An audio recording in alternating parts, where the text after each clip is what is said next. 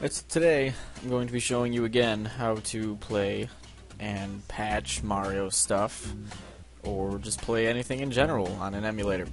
I did this before, but apparently no one cared then, which was probably close to a year ago, so it's not really a surprise. But anyway, Google is your friend. I cannot provide you links to anything. So any questions about can you give me blank? No, I cannot. You'll have to go to Google. What you basically need is an emulator, which is a Super Nintendo emulator, and I use ZSNES. So go to Google, type in ZSNES, and there you go. Hit enter, and then it'll give you a bunch of links. If you want to play Mario, you're going to need a Super Mario World ROM, which you can look for that yourself, and if you can't find it, better learn to look harder. And if you play hacks, or want to play hacks, I'll have to show you how to do that in a second. So now basically you know what you need. I do not play Mario on any system. I play it on a computer. If you want to call a computer a system, then I guess I play it on the computer. Either way, I play it on the computer, not an Xbox or a Wii or a PS3 or what have you, but it's on the computer. You're going to need a Super Nintendo emulator, and you're going to need a ROM of whatever game you're playing. And it's kind of illegal if you don't own the game that you're downloading the ROM for, so I suggest you own the game or you keep your mouth shut. So next we'll find out how to patch hacks.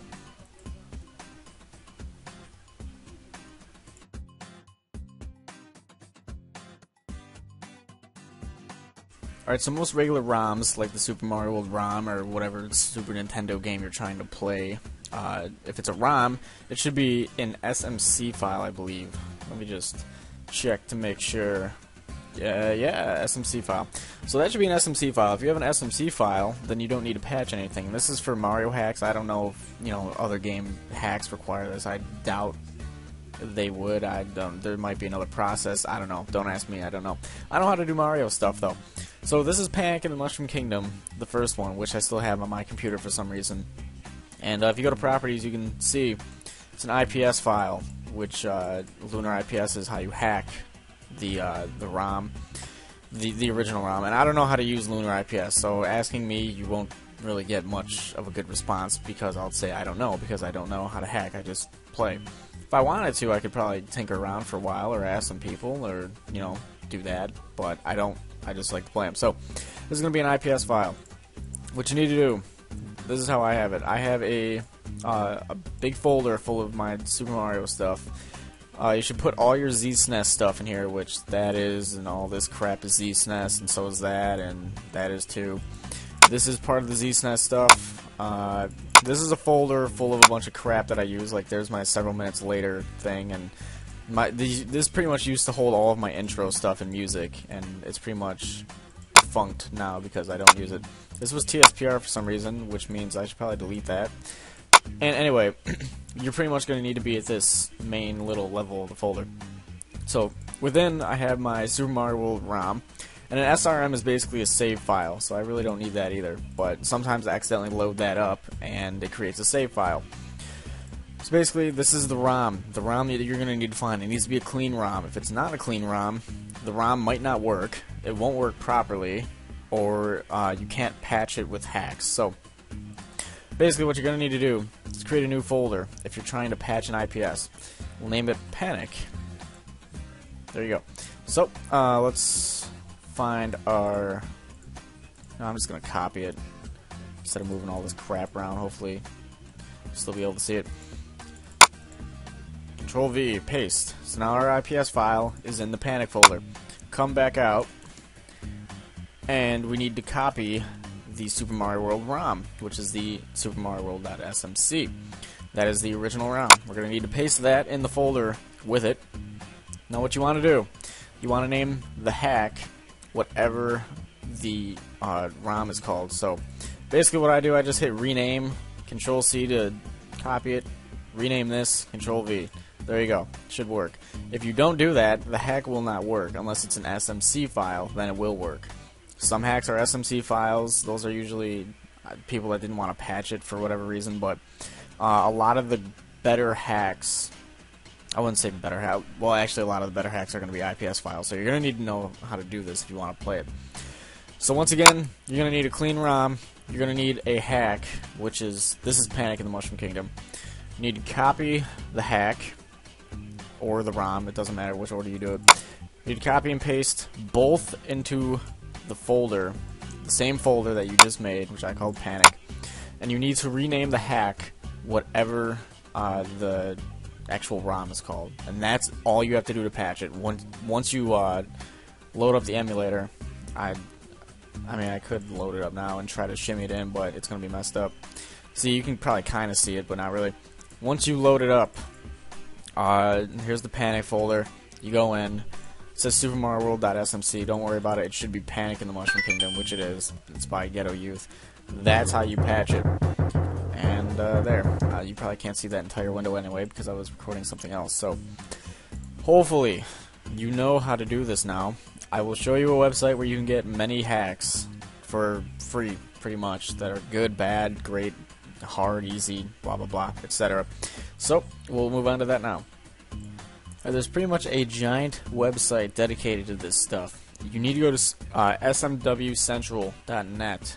That's not an abbreviation, that's the real website's name. It's not SuperMarioWorldCentral.net, it's smwcentral.net. I don't know if you'd get the same website or not. But, anyway, if you come to here, you have pretty much right here is what you're looking for, featured hacks and hacks. I can't show you that because I'd have to enlarge the whole recording screen and that would mess up a bunch of stuff. But if you go there, featured hacks are, I believe, hacks that have been like tested and they've already been moderated and blah blah blah.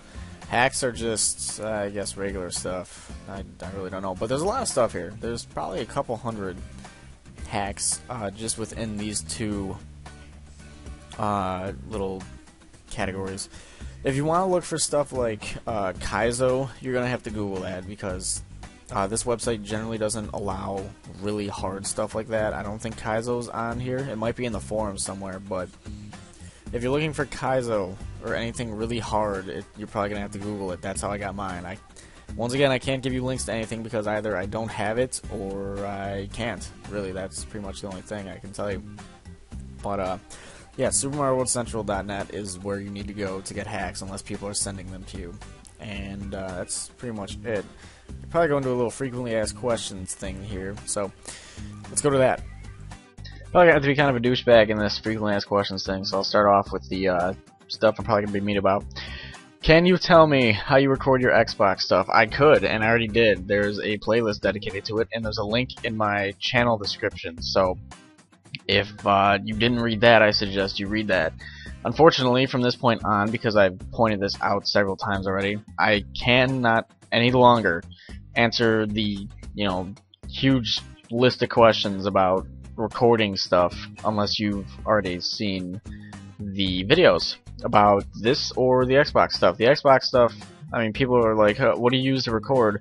I mean, the basic questions have already been answered in that set, so can't really answer those questions anymore because they are a bit time consuming, especially when people have like 30 questions to ask me about it, and it's basically like, what cables do you use, what camera do you use, how do you record your audio. It's all covered in that, and most of what people have been asking about Mario should have been covered in this. So unless you have a unique question that you are for sure I did not talk about, then you can ask it and I won't mind. But if you ask something that I'm fairly sure I already covered, your question is probably not going to be answered, so don't feel bad.